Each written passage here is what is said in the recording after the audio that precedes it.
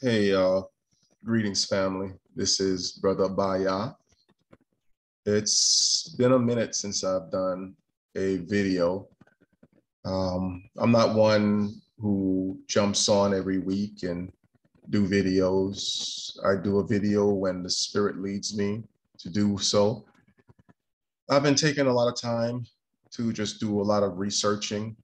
I've been reading a lot of books, watching a lot of other people's videos, and sharing a lot of stuff with family members and friends who are kind of sitting on the bubble when it comes to this awakening. Um, Something just kind of inspired me to do this teaching on the 400-year prophecy because there's still a lot of our people that's sitting on the fence about this. For some of you, this is going to be preaching to the choir, I know, but there's still a lot of our people that are caught up into religions and who have been taught things that are not scriptural. But because we believe the narrative that was fed to us over generations, that some of us still believe the lies.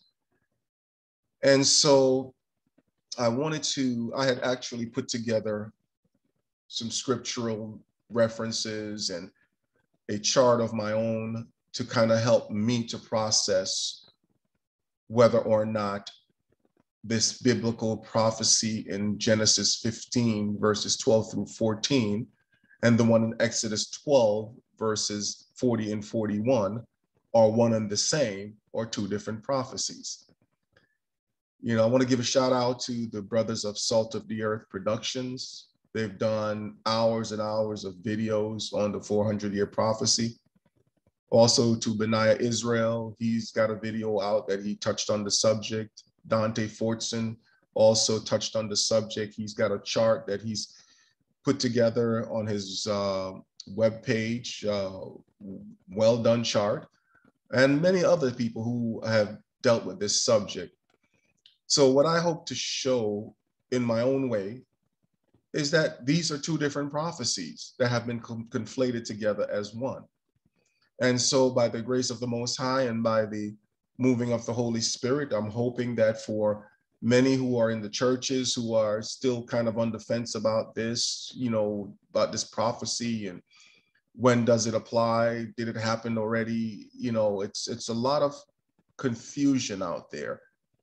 And so the Bible tells us in the last days that knowledge is going to increase, and it has. The internet has made it possible for us to circumvent the mainstream media who are controlled and is used to feed us narratives that favor a particular storyline that is not true. And so it is my prayer that when we go through this together, that you will see that the math doesn't lie. There's a saying in the math world or in the world of accounting that liars figure, but figures don't lie. And that is a true statement that the math is the math. You can twist scripture. You can take verses out of context, but the math is going to be the math. And in my years of Christianity, there were things in the Bible that just didn't make sense. And so it kept me pressing to try to find truth.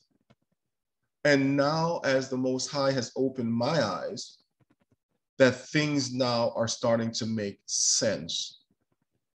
And so I'm hoping that through this study, that we can come to a greater understanding of whether or not this prophecy of 400 years occurred in the ancient times, or did it occur in more recent times? So I'm going to share my screen And this is called the 400-year prophecy. The math doesn't lie. The math doesn't lie. In Isaiah chapter 46 and verse 9, declaring the end from the beginning, it says, "Remember the former things of old, for I am God, and there is none else. I am God, and there is none like me. Declaring the end from the beginning, and from ancient times, the things that are not yet done, saying, my counsel shall stand, and I will do all my pleasures." In the Bible, most of your modern day Bibles are going to have references to this 430-year prophecy. But there is a book that, and I must admit that I didn't really know much about the Septuagint or even the apocryphal books until I came into this truth. And as I began researching, I began to realize that there's so much information out there that have been kept basically not so much hidden, but when you grow up or grew up reading only the King James Version of the Bible and some of the other translations that are much newer and basically copy the same information from the same sources, carrying over the same faulty information, then you come to accept that information as being factual. Now, the Septuagint is defined as quite possibly the most important translation of the Bible. It is the oldest translation of the Old Testament into another language. The term Septuagint means 70, actually refers to the 72 translators, some say 72 rabbis, 6 from each tribe of Israel involved in translating the Pentateuch, which is the first 5 books, Genesis, Exodus, Leviticus, Numbers, and Deuteronomy, which is attributed to Moses, but that's even debatable by some. From the Hebrew to Greek in the 3rd century BCE. 72 is rounded down to 70, hence the Roman numeral LXX, or 50, and X is 10 and 10, so it's 70. Now, when I was getting ready to do this study, something that dawned on me that I didn't notice before. But if this translation occurred in the 3rd century before Common Era, then my question is, what happened, or when was the northern tribe, the 10 tribes, the northern kingdom, when were they kicked out of the land? That was around 722 BCE. And so if the tribes were already out of the land in 722 or BCE, almost 400 years later, how are you able to get 6 people, whether they're rabbis or just translators, from each of the 12 tribes? Food for thought.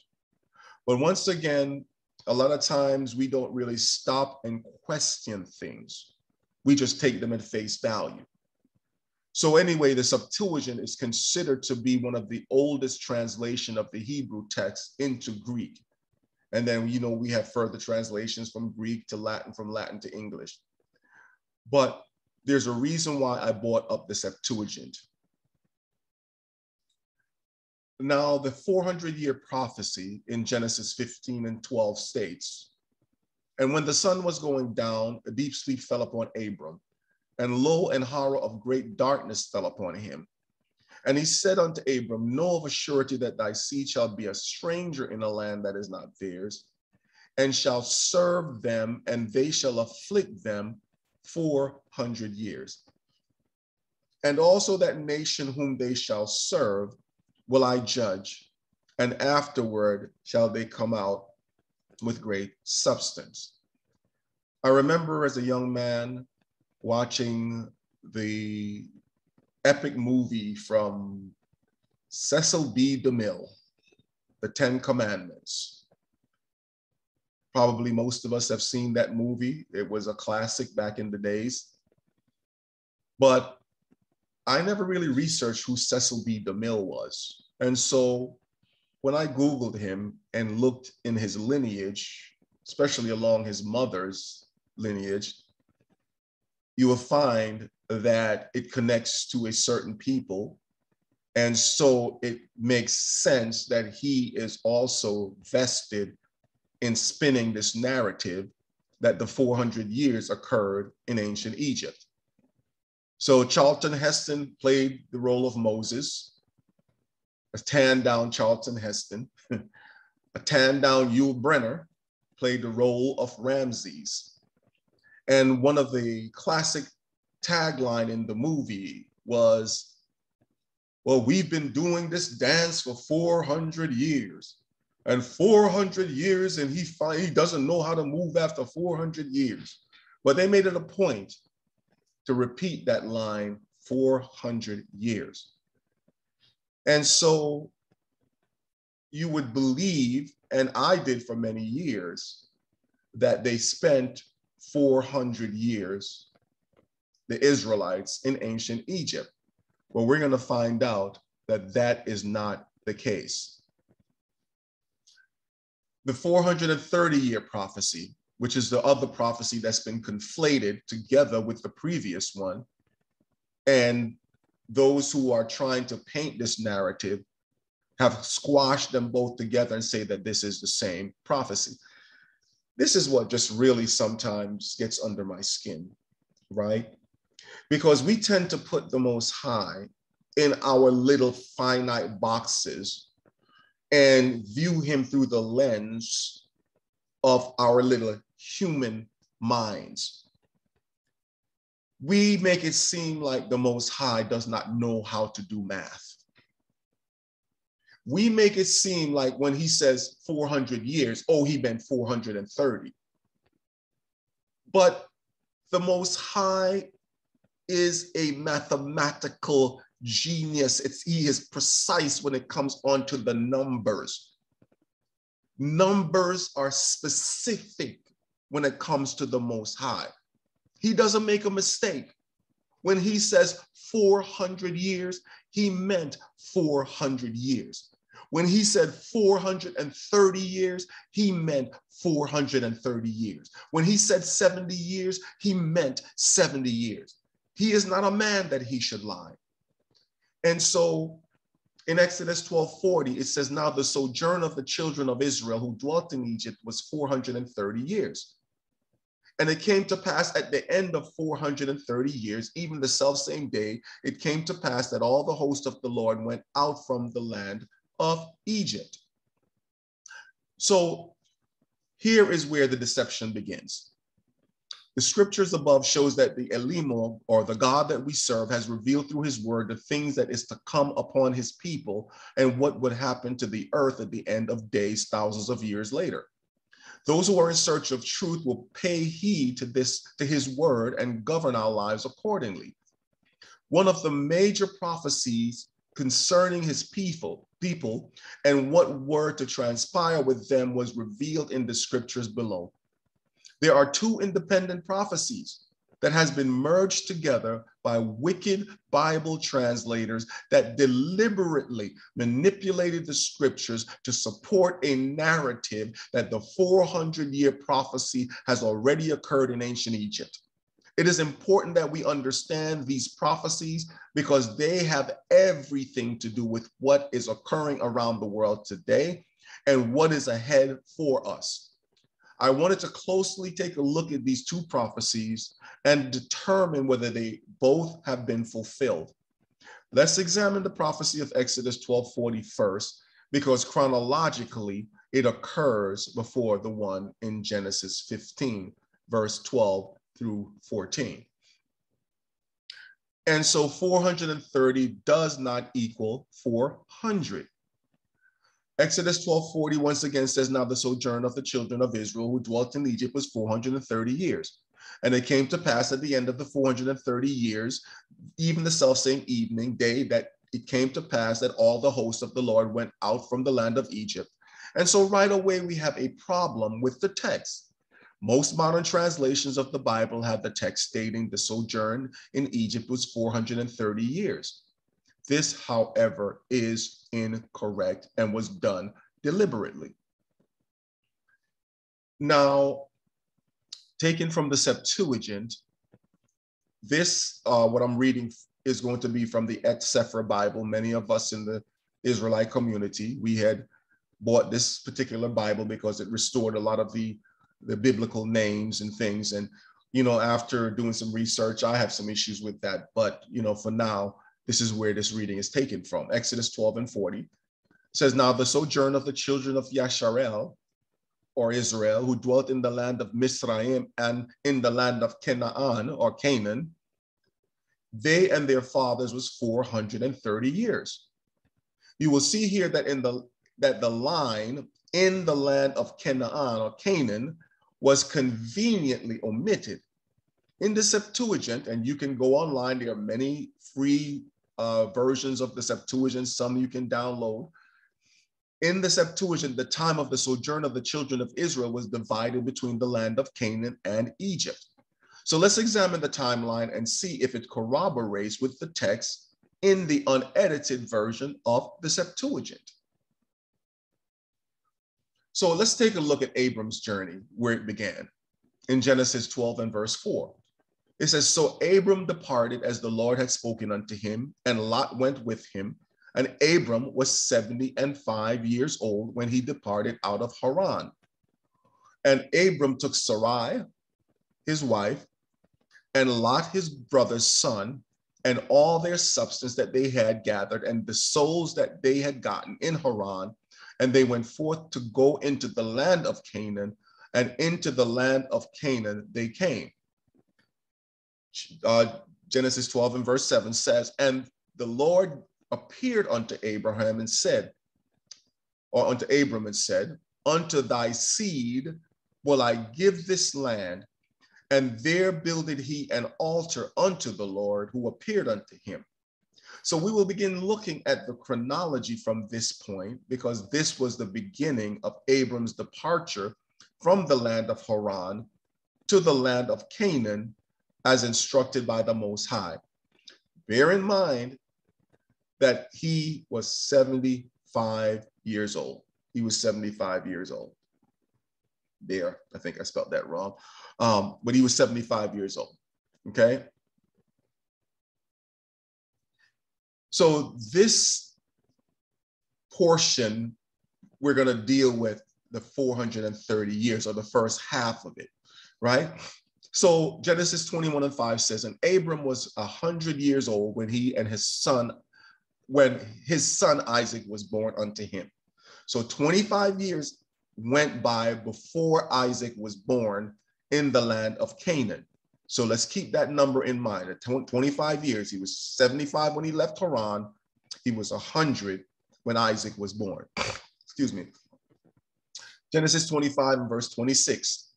And after that came his brother out, and his hand took hold of Esau's heel, and his name was called Jacob. And Isaac was 80 years old when she bare him. So Isaac was 60 when they had Jacob and Esau. So 60 years went by when Jacob and Esau was born. So keep that number in mind. Genesis 47 and 9. And Jacob said unto Pharaoh, the days of the years of my pilgrimage are 130 years. Few and evil have the days of the years of my life been, and have not attained unto the days of the years of the life of my fathers in the days of their pilgrimage. Okay, so Jacob, when he was introduced by Joseph to Pharaoh, and Pharaoh asked him, how old are you? He said, I'm 130 years old. Okay, so bear that number in mind, because we're going to do some math with these numbers. Excuse me. So now let's do the math. Now, Jacob, the patriarch of the 12 tribes of Israel, arrived in Egypt and was introduced by Joseph to Pharaoh when Jacob was 130 years old. So let's just do some simple addition. Let's add up the 25 years that went by from Abram was 75 years old and received the promise in Haran until Isaac was born in the land of Canaan when he was 100 years old. We're going to add that to the age of Isaac when he had Jacob and Esau, when he, Isaac, was 60 years old. And then finally, we're going to add the age of Jacob when he was introduced to Pharaoh, which was 130 years old. So when you add the 25 years to the 60 years and to the 130, you get 215 years. So the time of the sojourn of Abraham and the Israelites in the land of Canaan was 215 as demonstrated in the math above. So now we can take a look at the time that they sojourned in Egypt, beginning from this point. Okay, so I hope that was clear to you all. Abraham left at 75 years old, Haran at 75. 25 years later, he had Isaac. And then when Isaac was 60, he had Jacob and Esau. And then when Joseph introduced Jacob to Pharaoh, he was 130. So 25 plus 60 plus 130 equals 215, which corresponds with the Septuagint. So now let's look at the chronology of the life of Joseph. Genesis 41 and 46 said, and Joseph was 30 years old when he stood before Pharaoh, king of Egypt. And Joseph went out from the presence of Pharaoh and went throughout all the land of Egypt. And in the 7 plenteous years, the earth brought forth by handfuls.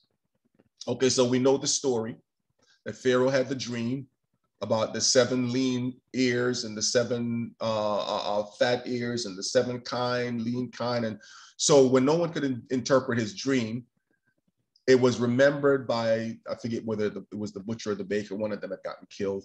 But they said, yeah, there's this Jew that, interpreted my dream. And so I think he can interpret your dream. And so they brought him before Pharaoh, and he was able to interpret Pharaoh's dream. And Pharaoh placed him in charge of taking care of the supply of grain during the 7 plenteous years and during the time of the famine because of Joseph's wisdom. So Joseph was 30 years old when he stood before Pharaoh. And so now you have the 7 years of plenty. Now in Genesis 45 and 5, it says, now therefore be not grieved nor angry with yourselves that you sold me hither, for God did send me before you to preserve life. So this was when Joseph was finally reunited back with his brothers. They didn't recognize him at first, and we know the whole drama that went on. But when they finally recognized who he was, he told them who he was. He said, listen, don't trip out about you selling me into slavery. You meant it for my harm, but the Most High meant it for my good, because by sending me here, he gave me an opportunity to prepare so that you guys can be preserved, your life can be preserved during these times of famine. Verse 6 says, for these 2 years hath the famine been in the land, and yet there are 5 years in the which there shall neither be earing nor harvest. So what he was saying was that now we're 2 years into the famine. We had the 7 years of plenty. Now we're 2 years into the famine. There's still 5 more years of the famine to go. So we see here that Joseph was 30 when he was made the viceroy of Egypt. He managed the 7 years of plenty. And after 2 years of famine, his brothers came into Egypt to get grain and was reunited with Joseph when he was 39 years old. And Joseph dwelt in Egypt, he and his father's house. This is Genesis 50, verse 22. And Joseph dwelt in Egypt, he and his father's house. And Joseph lived 110 years. So now there arose, in Exodus 1, verse 8 says, now there arose up a new king over Egypt, which knew not Joseph, right? And so you have to look at the fact that he was 110 when he died, but he was 39 when his brothers came into Egypt. So we're going to do some math with those numbers in a second. Exodus 13, verse 19 says, and Moses took the bones of Joseph with him, for he had straitly sworn the children of Israel, saying, God will surely visit you, and you shall carry up my bones away from hence with you. Okay, so the maximum time of captivity. So we see that Joseph was 110 years old when he died in Egypt.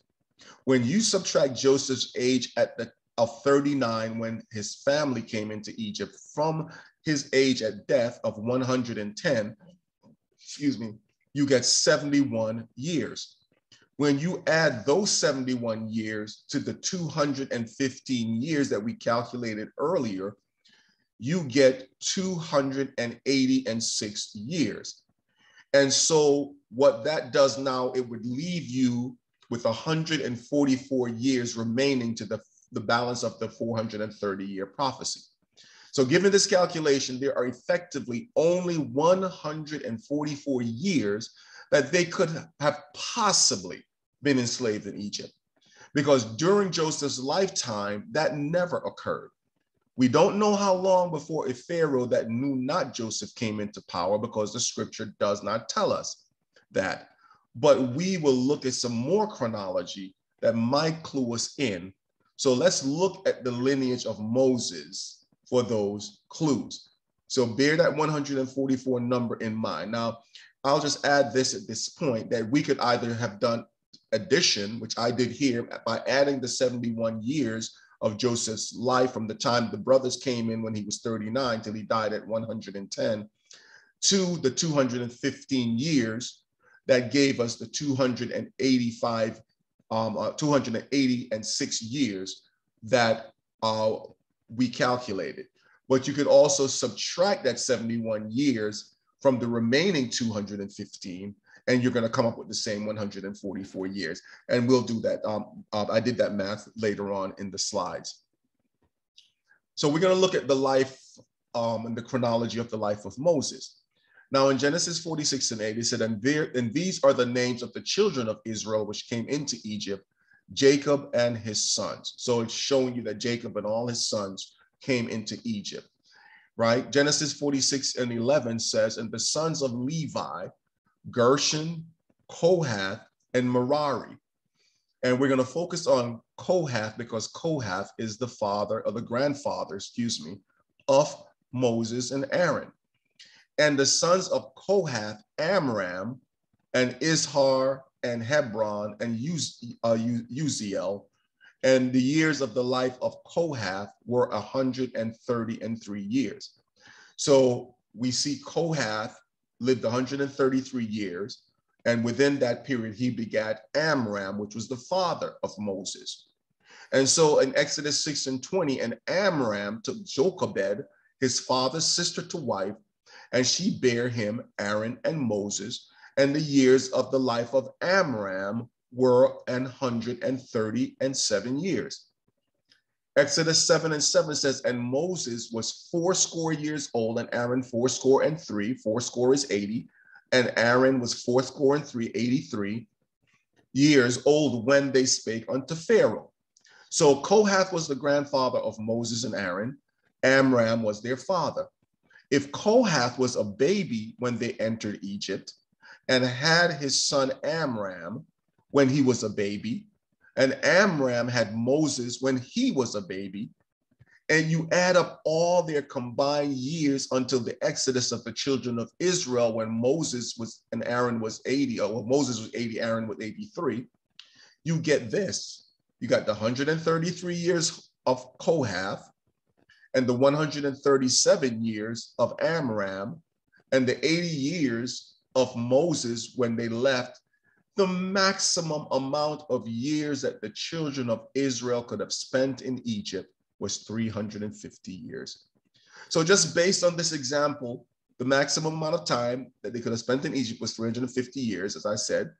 And obviously Moses' grandfather, Kohath, was not a baby when he had Amram, the father of Moses. And Amram was not a baby when he had Moses. So the time would have been considerably less than 350 years.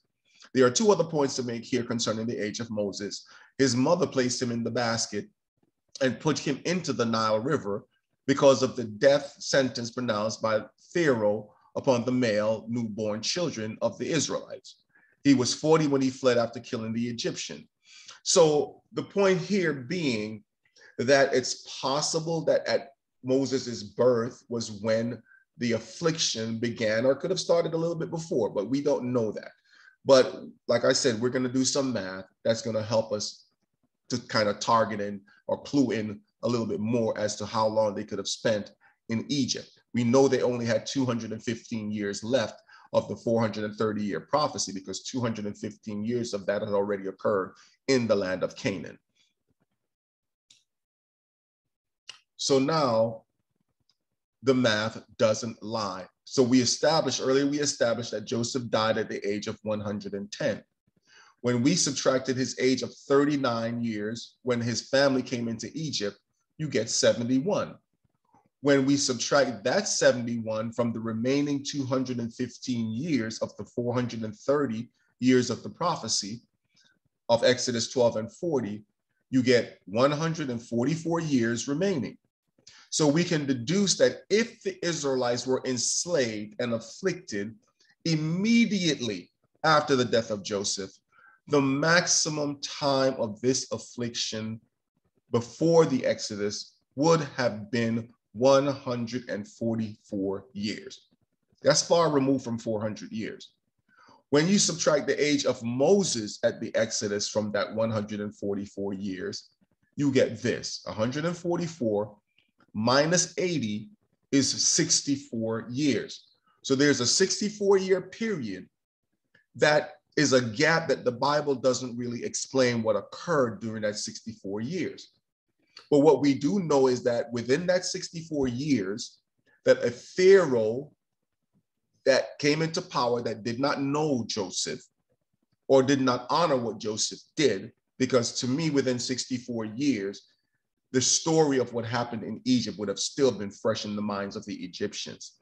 But because he didn't know Joseph and did not honor Joseph, that at some point was where the affliction began within that gap. And so a Pharaoh that knew that not Joseph had come into power, so that would have reduced the time also. So to sum this up, if you take the 71 years of Joseph's life after the arrival of his brothers into Egypt, and you add to that the 80 years when Moses led the Exodus and the 64-year gap, you get 215 years. 71 plus 80 plus 64 equals 215 years. So once again, that jives perfectly with the Septuagint's account of the 430 years. 215 in Canaan, 215 in Egypt. But we're going to do some more calculations, right? This is the actual chart that I did that shows you all of the math that I just showed you. Excuse me. So here in this chart, you can see Abram was 75, and all the scriptures are here, so I'm not going to repeat them all. But Abraham leaves Haran at the age of 75. And then 25 years later, Isaac is born when Abraham was 100. And then 60 years later, after Isaac is born, when Isaac was 60, he had Jacob and Esau. And then Jacob, when he was introduced by Joseph, to Pharaoh, he told Pharaoh that he was 130 years old. So the total time in Canaan was 215 years. 25 plus 60 plus 130 equals 215. And then when you take Joseph's age of 30, when he stood before Pharaoh, and then when his family came, he was 39, right? Then you will see that the Israelites entered Egypt after the 215 years in Canaan. And then Joseph dies at the age of 110, which was 71 years later. So he was 39 when his brothers came there. 71 years later, Joseph dies. So if you take the 215 and you subtract the 71, you're going to get 144 years. All right. But then the Israelites was enslaved somewhere within that period of time, plus or minus 64 years, right? Because I showed you that when you subtract Moses's age from that 144 years, you're going to have the 64-year period that was not really talked about in the Bible, what happened during that 64 years. But within that 64 years was when the Pharaoh rose that knew not Joseph, and when the Israelites became enslaved. So over here, I've got the 215 minus the 71 years of Joseph's life after his brothers came into Egypt, 144 years.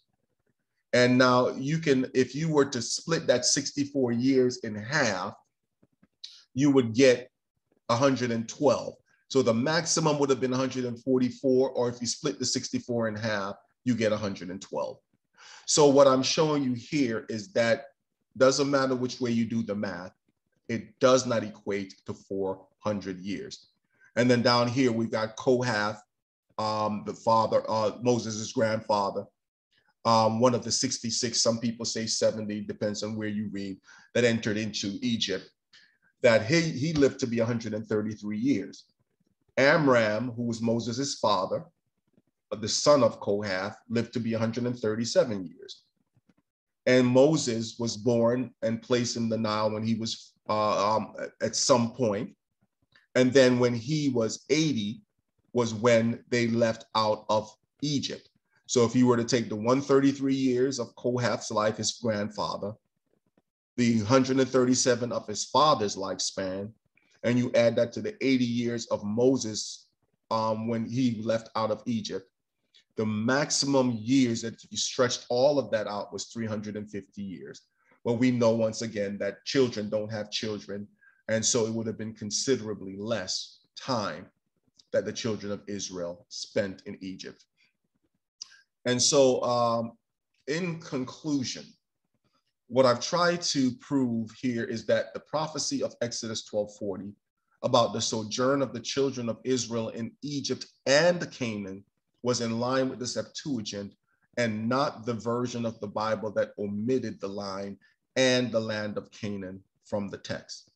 215 years in Canaan, 215 years in Egypt. What is clear here is that this prophecy in Exodus 12:40 is a different prophecy than the one written in Genesis 15, verses 12 through 14. I tried to meticulously demonstrate to you through the chronology of the ages of the children of Israel, beginning with Abram and ending with Moses, as written in the text, proves that the prophecy of the 400-year captivity in Genesis 15, verses 12 through 14 was not fulfilled in ancient Egypt. This is HR 1242, and once again, in the conscious community, everyone knows of this House legislation. This is HR 1242, 400 Years of African American History Commission Act. HR 1242 would establish a commission to plan activities and provide grants, excuse me, to develop programs and events to commemorate 400 years of African American history in the United States. Even the American government acknowledges that the Africans and their descendants have been present in this land where they were enslaved and mistreated for 400 years. I've heard Nancy Pelosi talk about this 400 years. Many of the politicians have mentioned this 400 years. There's a 1619 project that talks about the 400 years. So there are many sources that acknowledges that the descendants of slaves have been in this land for 400 years.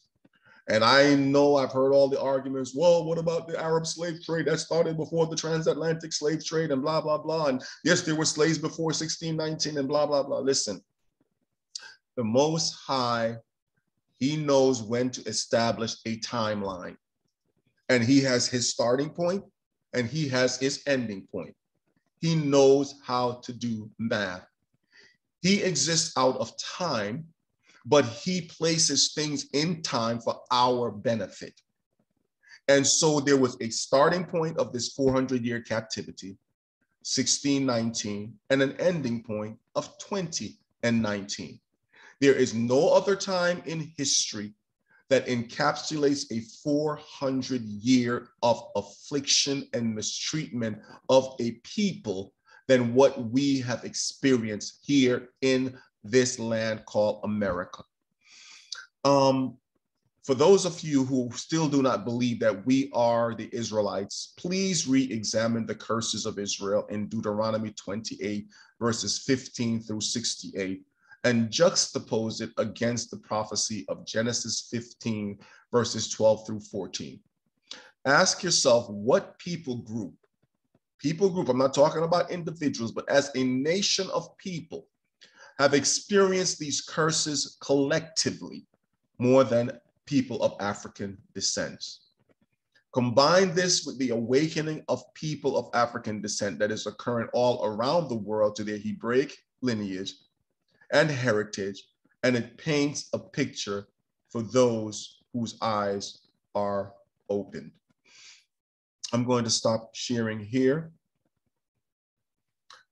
I know that there's all kinds of fights going on. Those who are quote unquote in the urban apologetics community are saying, no, no, no, you Black people, you cannot be the Israelites.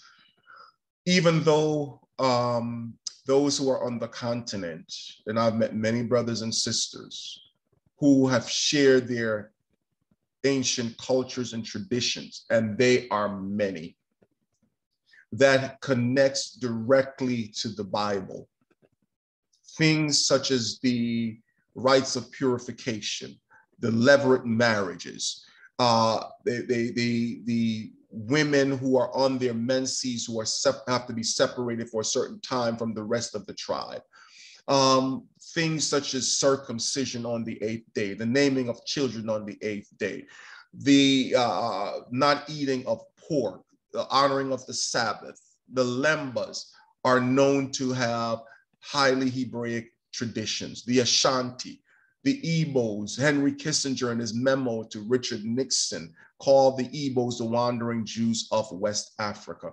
And I can go on and on and on, but there's enough evidence out there showing that people of African descent have been practicing Hebraic traditions long before the white man came to the continent of Africa. They try to say, oh, they must have come in contact with the Hebrews at some point and adopted their tradition. Listen, once again, liars figure, but figures don't lie. These people have been practicing these things for thousands of years, long before the white man came onto the continent. So people can believe what they want to.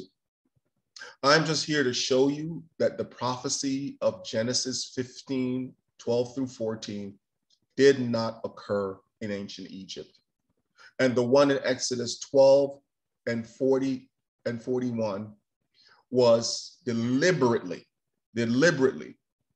combined into one contiguous time of 430 years. And in all the modern translations, it says the sojourn of the children of Israel would be in the land of Egypt for 430. That is not correct, as was demonstrated in the Septuagint, as well as by the math that I did. So I just wanted to bring this point out and give the scriptural references so that you can do the math yourself. Like the Bereans, they believe what Paul said, but they search the scriptures daily to find out if what he was saying was true. And we have to be like the Bereans. The Bible said that when the Spirit of truth has come, he would lead us into all truth. Jesus, Yesiah, Yeshua, Yahawashai, whatever you all choose to call him, said that I am the way, the truth, and the life. The Father himself said, he is not a man that he should lie. So when the Father is all about truth, the Son is all about truth, the Holy Spirit is called the Spirit of truth. How can we say that we are servants of the Most High, who is all about truth, but yet we're abiding in lies and falsehoods? That bothers me because I believe that I'm not a theologian. I didn't go to Bible seminary school. I don't have doctorates or master's degree in divinity. But if I can search the scriptures and find these texts and do the math, why are our pastors and preachers and teachers still teaching that this ancient prophecy occurred in Egypt. That means they're not abiding in truth. And so I have to question if you are truly moving by the spirit of truth when you are not abiding in truth. There's going to be many people who's going to come before the Most High one day and said, Lord, Lord, did we not do this in your name and do that in your name? He's not talking about ungodly people or pagans who don't know him. That scripture is talking about people who claim to know the Father. But when we avoid the truth, when we skirt the truth, and when we distort the truth, we are going to be held accountable, because many people are avoiding the truth because they're afraid that their congregations can't handle the truth, or they're going to lose members if they begin to speak the truth, or they're going to lose friends, or in the business world, they're going to lose because there's a people who is benefiting from the lies. And so I'm just going to leave it at that. And so I just want to thank you all for listening. I shared what the math shows you, and it is the truth. Whether you want to accept it or not, it is the truth. There was no 400-year prophecy fulfilled in the land of Egypt, in the ancient Egyptian captivity.